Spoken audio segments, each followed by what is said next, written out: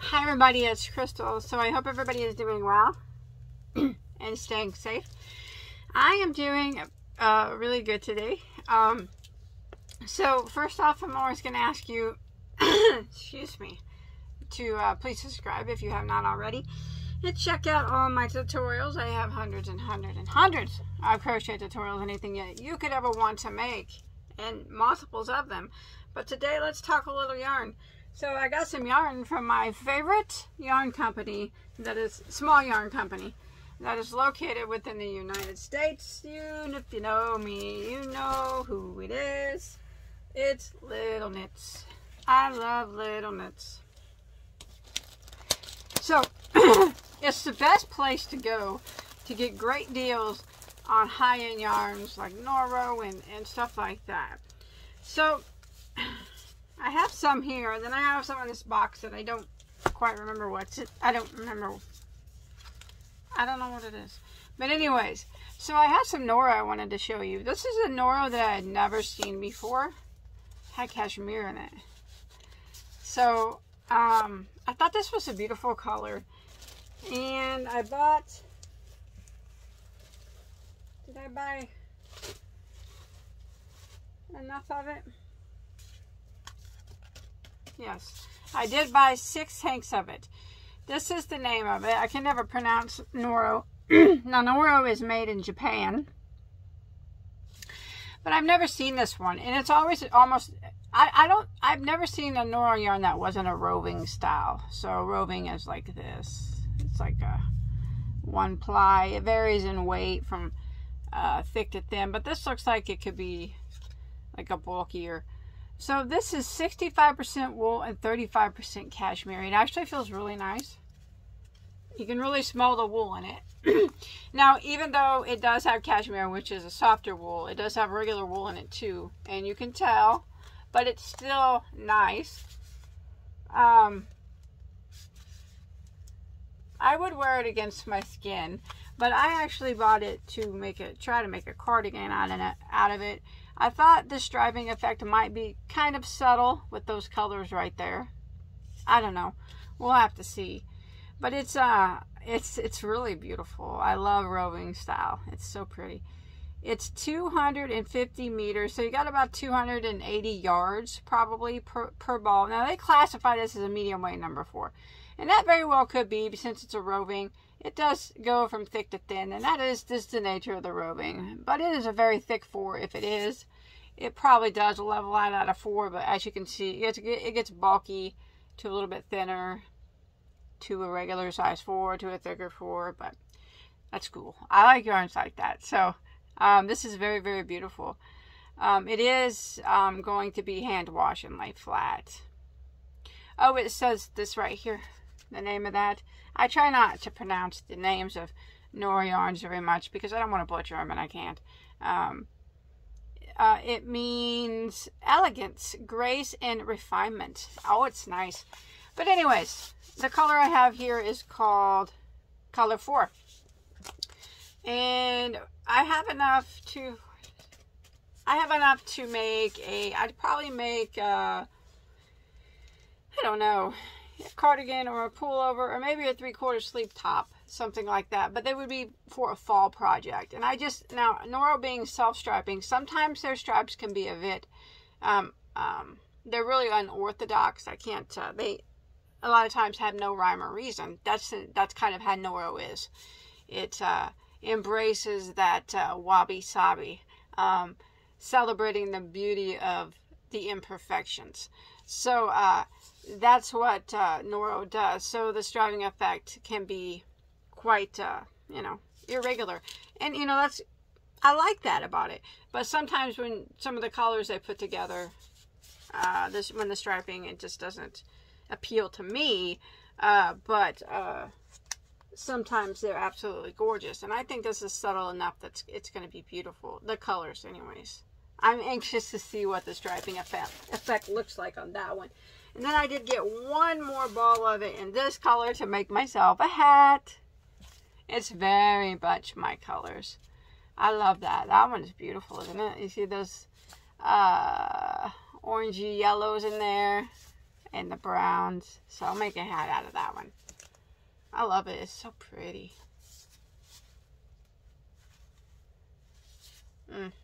Nice. Okay, let's open this box here. Let's see what we got up in here. I can't remember. I can't remember. These came at different times, so I love little knits. It's just, I do. I like them a lot. Oh, I remember now. It's Malabrigo. I love Malabrigo. Do you guys like Malabrigo? It is my fourth favorite of the high-end yarns. If you consider it high-end, I would consider it more of a higher-end yarn. It is number 4 on my list. I like it a lot. So they had a Noro sale going on. Not Noro, Malabrigo. They had Noro too. This was I bought this a little bit. They probably still have that, but anyways, look at this. So they had some of their Malabrigo worsted on sale, and then they had another variety as well. I'm gonna go ahead and pop this open so we can look at the beauty of the Malabrigo. Oh, Malabrigo is so pretty. Now, Malabrigo comes in all different varieties. My favorite is Malabrigo's Rios. But my second favorite of the Malabrigos is the worsted. And that's what variety I have here. Oh, gosh. It smells just like Malabrigo. Malabrigo smells like vinegar. It's part of their dyeing process. Not off-putting. It's not strong or anything. It smells absolutely wonderful, like fresh dyed wool. Isn't that pretty? So that is gorgeous. Look at that teal. This is more of a teal green. That is beautiful, beautiful. Wow. So the worsted variety, like I said, is my second favorite of the Malabrigos next to the Rios. It's 210 yards, 100 grams, 100% merino. It's very soft, very, very silky, squishy. It's squishy. Yeah, squishy soft. I like a butter. So the only difference between the Rios and the worsted variety, which I have here, is the worsted is roving and the Rios is applied. Now I like roving, it's my favorite, but there's just something about the Rios being I think I like it, I prefer it over this one. But I absolutely love this one too, don't get me wrong, I adore it. It's absolutely gorgeous. So the color I have here is color 106. Now these were $8.99 a hank. Now that's good. That's at least 50% off. Maybe not. Maybe, how much are these things? I don't know. I see them at different prices. I think they can range anywhere from $14 to $20 depending on where you're buying them from, or where you find them. But anyways, so I got 3 of these green ones. Gosh, those are pretty beautiful. I don't know what I'm gonna do with them. Oh, and they have this, look at this beautiful one here. This is the worsted variety as well, I think. Garden Gate, that's the color of that one. Ooh, my camera's moving on me because it's plugged in. I'm hitting the cord. Look at that. That is like a bluish gray. That is so beautiful. Like, it's almost like a periwinkle gray. I can't explain that. That's very, very pretty. Yeah, Garden Gate. So I got 3 of those. Same specs and everything as the other one. 210 yards. These are made in Peru. 100 grams. Yeah. Oh, these are kettle dyed merino hand wash and lay flat, of course. So 3 of those. And then I got 3 of this color. Look at the, oh my gosh. Oh, the next pack. Oh, it's so pretty. And then I got 3 of this color. This one's called, why do they have the same name? Garden Gate as well. But this is Garden Gate. Maybe it's got the wrong tag. I don't know. But it's variegated. See that? See this? I don't know why it says the same name, but yeah. Garden Gate. And this one's Garden Gate. I mean, I guess they would go well together, but this one's solid and this one is a variegated. Both are very beautiful. It's almost like this one has a wrong name on it. Or they could just be the same name, but one's variegated and one's, because they, you know, you could put them together in a project. It looks like they have the same color. It looks like this color is in here. Doesn't matter. Doesn't matter. They're both beautiful. My. Look at these. I got some more Malabrigo worsted. And boy, oh boy, are these my colors. Look at this one. Look at this one. Holy crackies. Brown, brown. I love brown. Woo, that's beautiful. That smell of, I could pick out the smell of a Malabrigo yarn from a mile away. It has a very distinctive smell. I said that of vinegar, but it's not off-putting. It's just the way it smells. It smells good to me. It's like a vinegar wool mix. Like it's the dyeing process. This is color 181.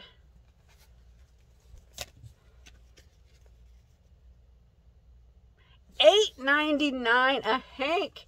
What a killer deal. It's so soft. Okay, this brown I'll definitely keep, but wouldn't it look good with this one? Or even this one?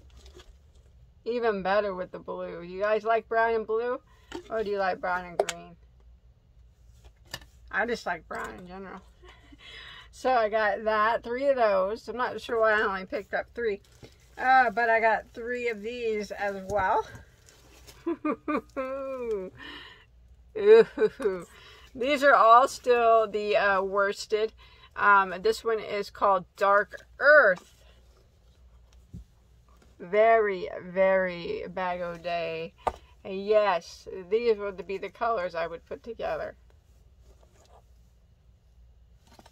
I'm not good at putting colors together. That's why most of my projects are either solid that I make tutorials on, or striped that I've color controlled, or I'll use a gradient yarn that's already controlled for me. But sometimes I'll put colors together.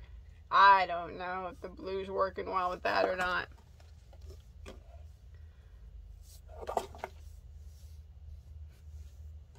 Definitely. Okay, what's this?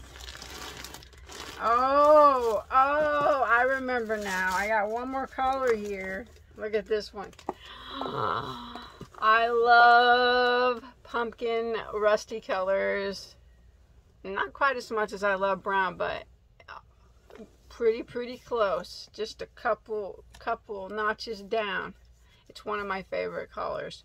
The color of this one, this is the worsted as well, is called Red Java 79079. Oh, look at that.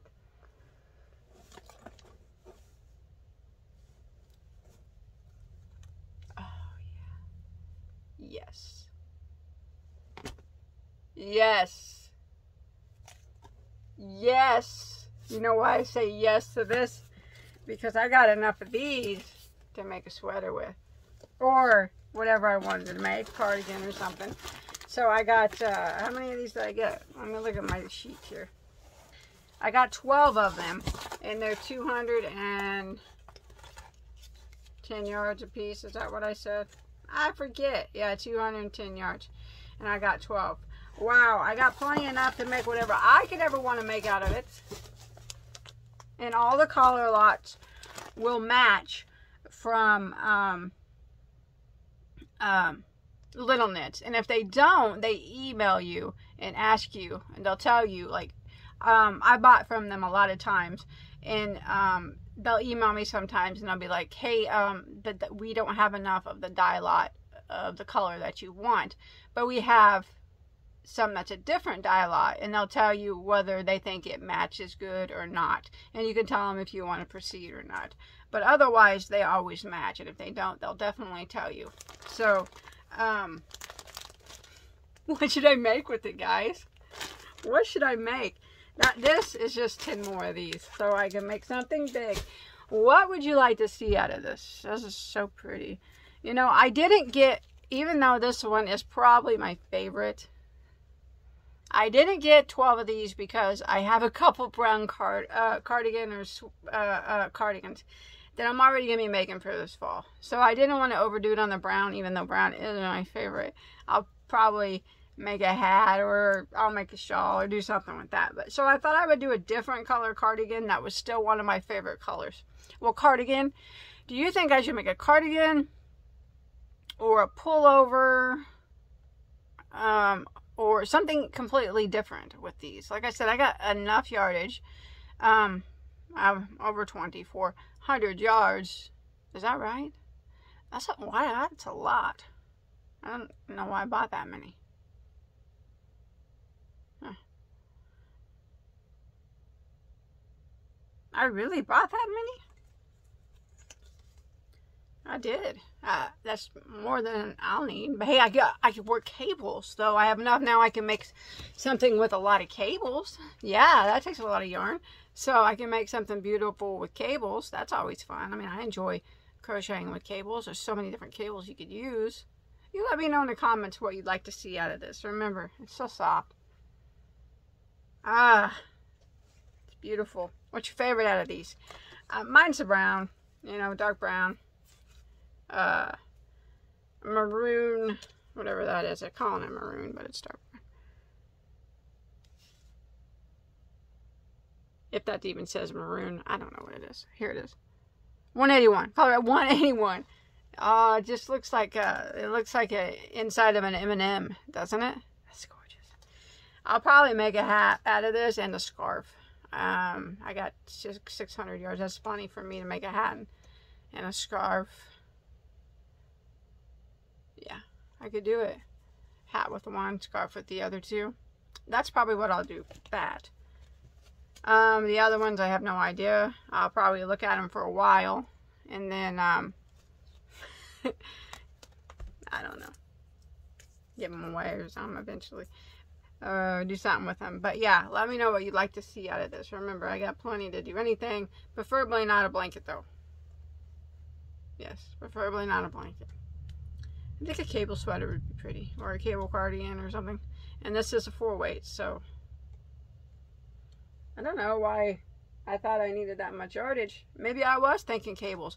See, sometimes I buy this yarn with an intent in mind, and then I forget what the intent was. Could have been cables, because I do like them. Anyways, I'm gonna go. Thanks for watching. I really love every single thing I got. This is a hat for me. Now, even though this Noro has cashmere in it, it's still not as soft. That's this Malabrigo. I love the Malabrigo. And I love the Noro, don't get me wrong. I think this is going to make a very unique, whatever I decide to make out of it. Maybe I'll make a pullover or something. Maybe, or like I said, a 3/4 sleeve top. It doesn't necessarily have to be a cardigan or a sweater, but something fall winterish, because it is wool cashmere. I can make a wrap out of it, you know, something like that. I mean, that would look pretty cool too. So yeah, if you have any ideas for any of this yarn in the comments, let me know. I'm always up for listening to your ideas, and I value your guys' opinion. So thanks for watching. I appreciate it. All right, I'll see you guys on my next video. Keep a lookout for my next yarn unboxing or mystery box unboxing, next tutorial. Got quite a few of those planned out for this fall. And I'll see you later. Okay, take care. Bye guys.